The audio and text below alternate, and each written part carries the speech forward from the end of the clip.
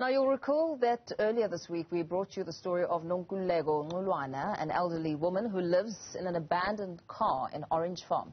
The 74-year-old has proof that she applied for an RDP house back in 1996. Following the report, Social Development Minister Lindiwe Zulu and the Collen Mashawana Foundation visited her to see how they could help. Newzroom Afrika's Zikhona Tshona was there. There is hope for Nonkululeko Nqulwana. The Collen Mashawana Foundation and the Department of Social Development have committed to ending her days as a homeless person.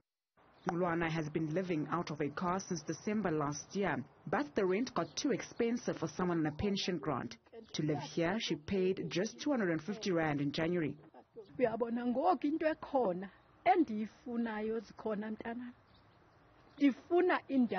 Yokuthi ndifihle inhloko uyabona ndifuna uphahla mntanami okuba ndifumana uphahla ndikhathele ukubhatala irent ngemali yendodla ndicela nje uphahla mntanami ndicela ukuthi nje ndincedakale ukuthi ndifumane esasithunzi sokuba ngumama andifumane isithunzi sokuba ngumama waseMzantsi Afrika ndiyacela ukuba nami ndibe nesithunzi.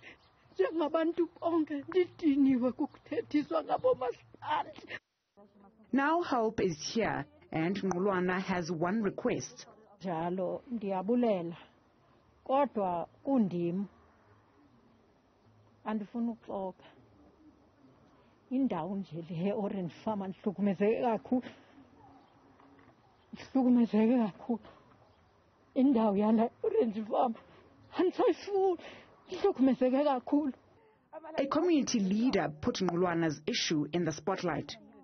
I'm so very happy to see the minister here, to see all the other stakeholders, including Collen Mashawana Foundation here, to come and help Ugogo to get out of this situation. The Collen Mashawana Foundation, which builds homes for people in need, has promised to build her a home as well. The only problem is she does not have land. Access to land is a challenge that we experience throughout the country in our efforts to try and help and restore dignity amongst our people. As an NGO working with social development, we've committed to build a new home for Gogo. So we are pleading to government where there are delays in building houses or where there are delays in allocation of houses, we are pleading that they make available stands, either for us as NGOs to be able to build homes for those in need or for those that can afford to be able to build for themselves. Social Development Minister Lindiwe Zulu says she will talk to all departments involved to make sure that Nqulwana's wish to have a home becomes a reality. It's about pooling our resources and seeing what we need to do, and we've already agreed that firstly, we need to get in touch with the human settlements. 2, let social development also assist in what we normally do in terms of support for the food.